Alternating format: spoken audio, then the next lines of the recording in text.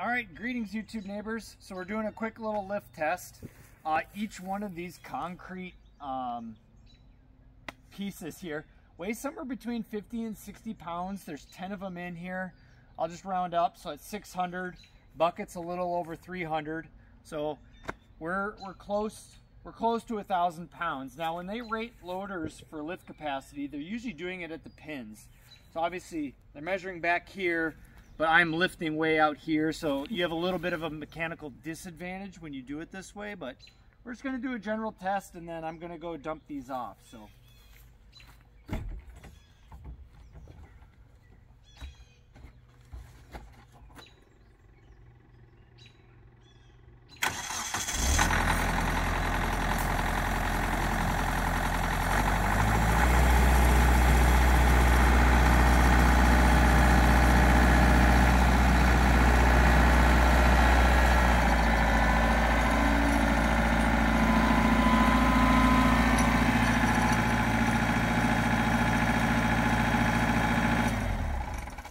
as you can see, a lift is definitely under a little bit of strain.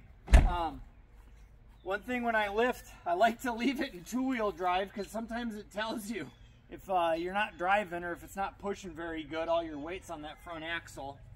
And then this machine obviously weighs quite a bit, but you can give it a little test like, nope, the back end's not coming off the ground at all. The nice thing about, I have beet juice in the back tires. And I would say this loader is very well fitted for a tractor of this size. I've never had it pick up the back tires, even when I didn't have juice in the back.